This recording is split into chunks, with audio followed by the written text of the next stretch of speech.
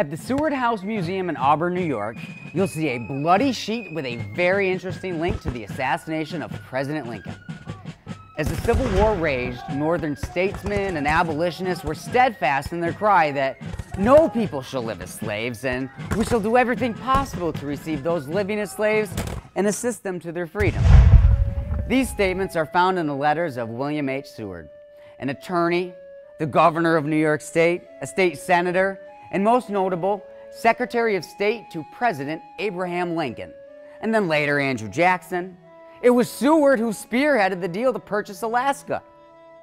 His Auburn, New York residence, built in 1816, is now the Seward House Museum, filled with family belongings of 3 generations.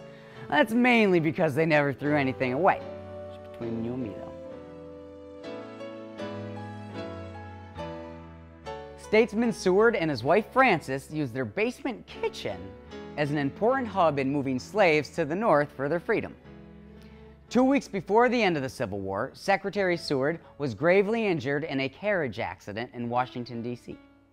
As the Civil War is coming to a close, Seward, recovering from his injury, is at his Washington home. On the night of the assassination of Abraham Lincoln, there was also an attempt on Secretary Seward's life. A man named Lewis Powell comes to the Seward home in Washington, makes entry to the home, and actually attacks several members of the Seward family.